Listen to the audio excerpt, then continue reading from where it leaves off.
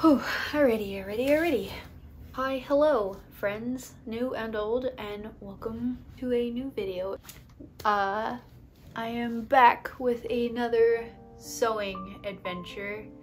Basically, I want to create a whole outfit in less than 2 weeks. So I started this Tuesday, the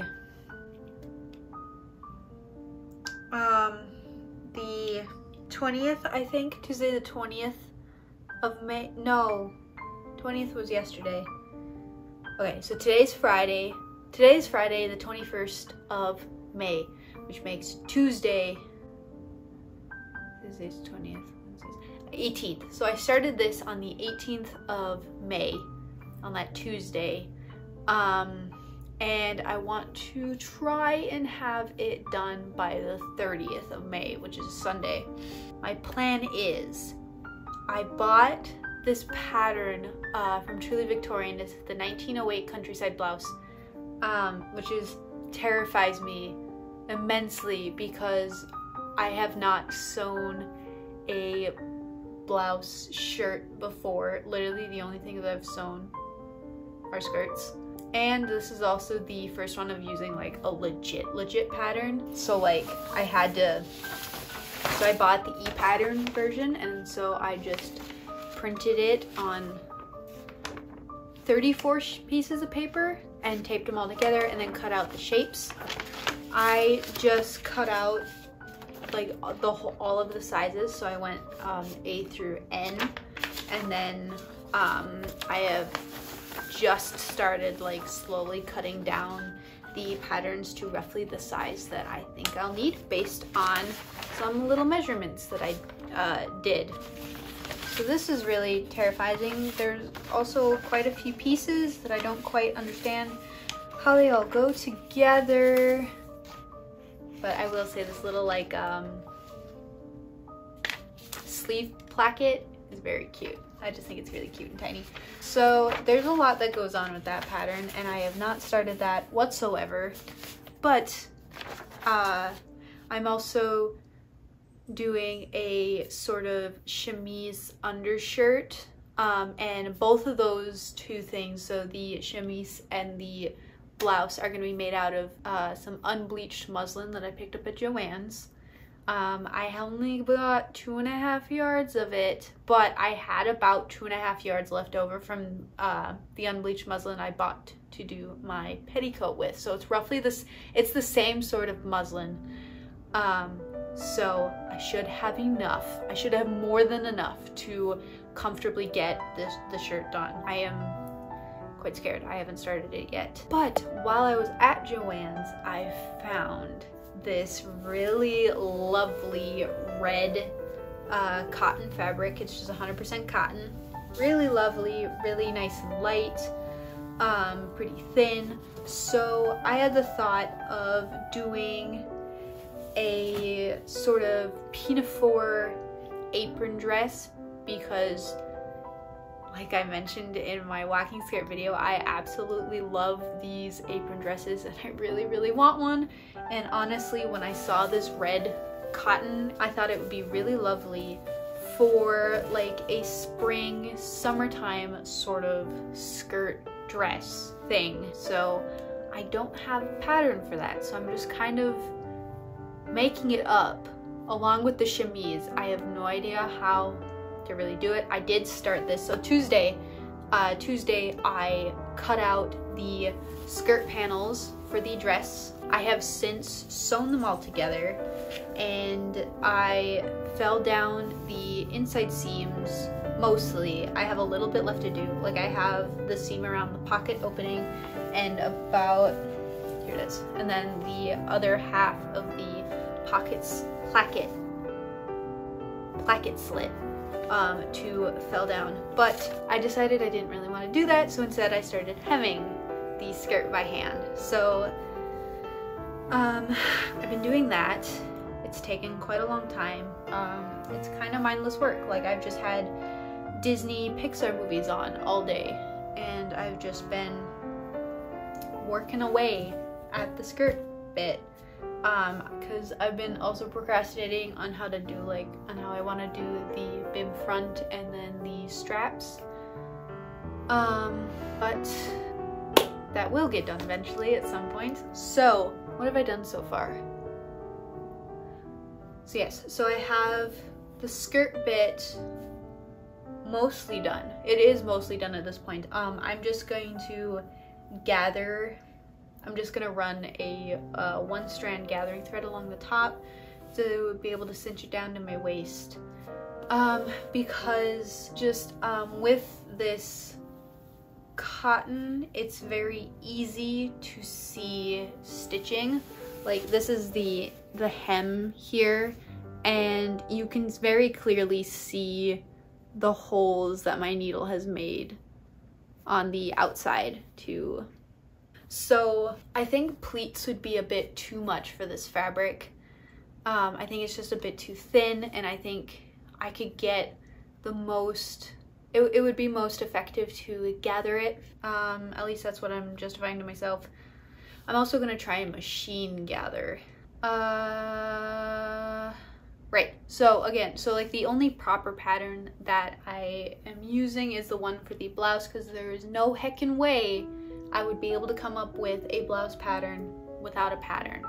But the chemise I'm kind of doing, I'm trying to do without a pattern, because, you know, I'm not doing like a proper historical chemise or shift or anything. I'm trying to make it kind of more of a really loose tank top in a way.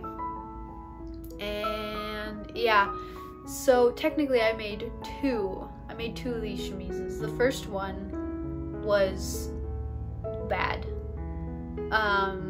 It was a decent length. The armholes were pretty okay, however it was just way too tight. It wasn't wide enough. And I think the problem is that I just took flat measurements off of a shirt that I really like the fit of, forgetting that shirt has spandexy elastic sort of stuff in it. And my muslin does not. The muslin is very rigid, so I need to make it with a lot of extra width to, you know, be able to get it on and off. Like I literally had to cut and tear at the seam to be able to get what I'm now calling my mock-up off. So that's gonna be used as a like spare fabric for these smaller pieces, just so I can try and use it up and not waste my muslin. So this video is going to be my attempt at sewing basically 3 articles of clothing in less than 2 weeks. However, relatively speaking, I think they can be pretty easily done.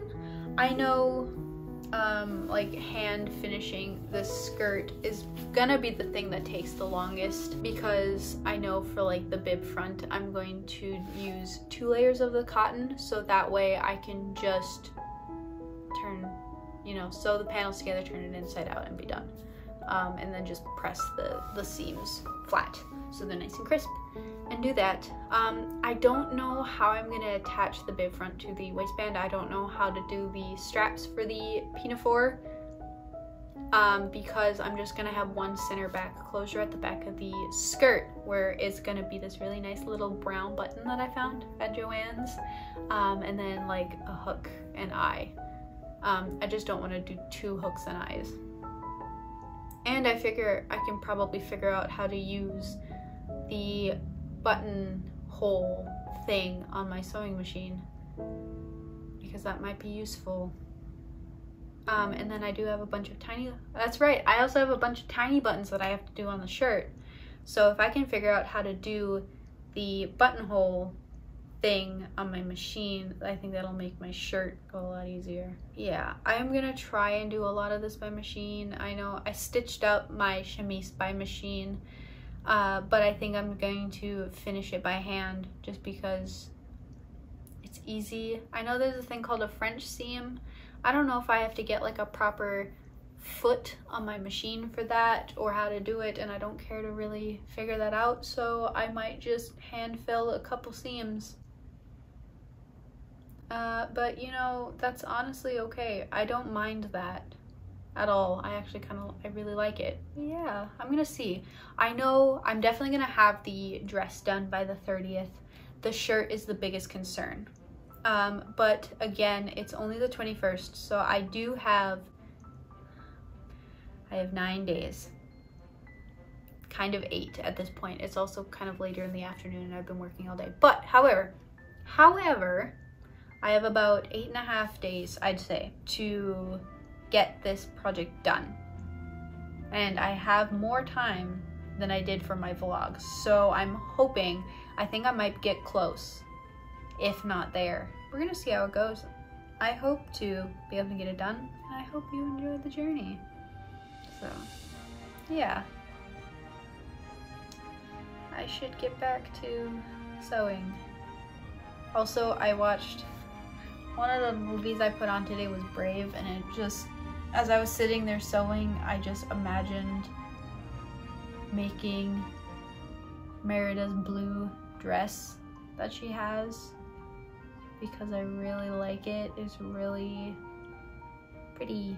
I think technically the dress is called a kirtle. Any like history person out there who knows if it is or not, and if it's not, please tell me. But to my very limited knowledge, it looked like a kirtle, and it looked like something that would be really fun to like kind of adapt a little and use for like whenever I go to my first Renaissance festival, which I'm really excited about, and I really want to be able to go to my first Renaissance festival in clothing that I make. But that is a thing for another thing.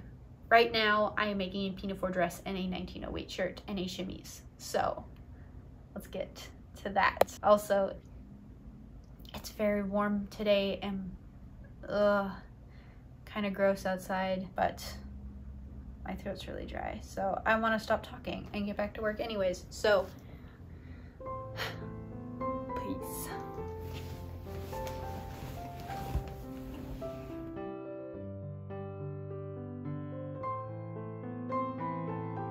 So it is now Wednesday, the 26th of May. I have actually a fully functioning, technically fully finished skirt now. And I love it so very dearly. It's so swooshy and big. It's amazing. Yeah, so technically I have like less than 4 days to finish the whole outfit. I now realize that I definitely will not make that time.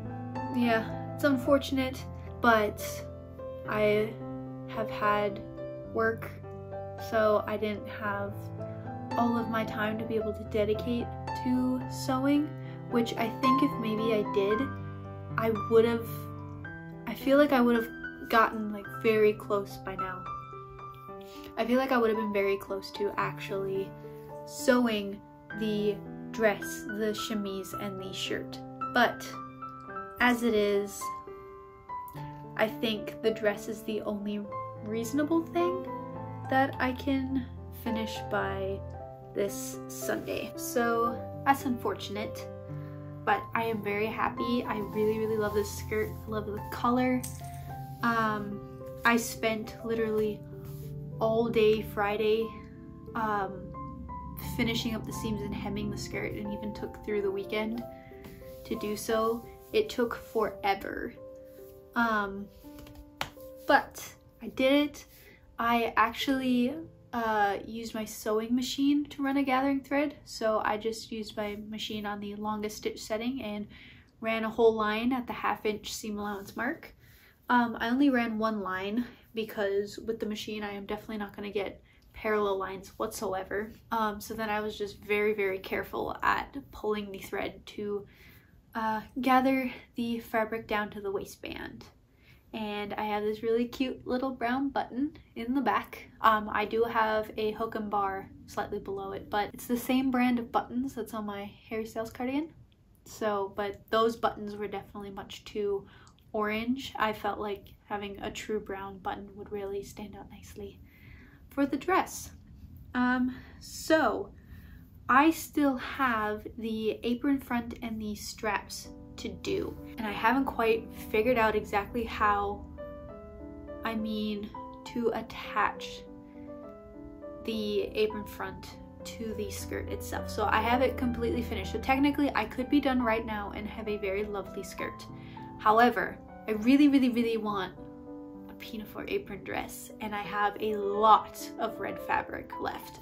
So I should do that. But just kind of going it over in my head, the only way I could really think of putting this together was to have the skirt completely done separately, and then doing the apron front and straps as a piece and then attaching. How I'm gonna do that, I don't know. I don't have enough buttons to do buttons on the bottom of the straps so that they're detachable from the waist. So I am gonna have to sew them down, and I do also want them to cross at the back. So I want to make sure that they lay as flat as possible. So there's no weird rolling or bubbling or wrinkling that's going on there, that they can just lay nice and flat. So it's just figuring out the shape and size of both the apron front and the straps. I think I'm gonna make the apron front first. It makes sense, because then I'm gonna be able to figure out how high it sits, and then I should be able to just take a strip of fabric, fold it actually basically about the same way as I did with my waistband, which is I folded in a 1/2 inch on all sides for the seam allowance, and then I just folded widthwise. I folded widthwise so that it was this nice flat waistband. You probably can't see it, I realize. So one thing I did that I actually am really, really glad it worked is that I attached the waistband to the skirt with 1 row of stitching with my machine. So I folded and pressed in all of my seam allowances on the waistband, and I just ran 1 top stitch as close to the edge of the waistband as I possibly could, all along the skirt, catching the 1/2 inch of extra fabric of the skirt inside the waistband. So I'd say I'm pretty successful. There's a bit on the front where I accidentally slipped a little too high, so it sometimes folds up a little, but it's not the end of the world for me.